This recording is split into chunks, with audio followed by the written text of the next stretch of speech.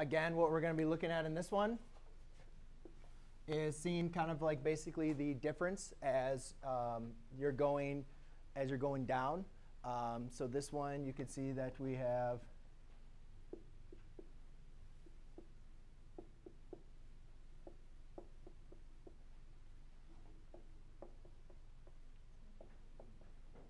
so you can see obviously on the first derivative that it is getting smaller, right? It's going down, negative. And then also you can see that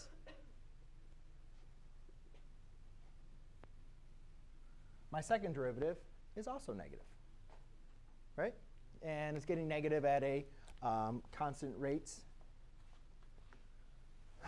here. So we could say that f prime of x is less than 0. And h prime, or h double prime of x, oops, I should have wrote that. That was a double prime over there. H double, oops, not f. F double prime of x is also less than 0. So in this example, we could say that the graph is decreasing at a decreasing rate.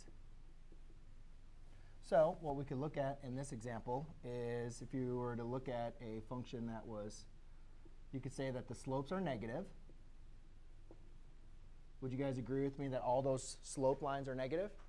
And they're getting more and more negative, right? So it's decreasing at a decreasing rate because more and more negative is decreasing, right?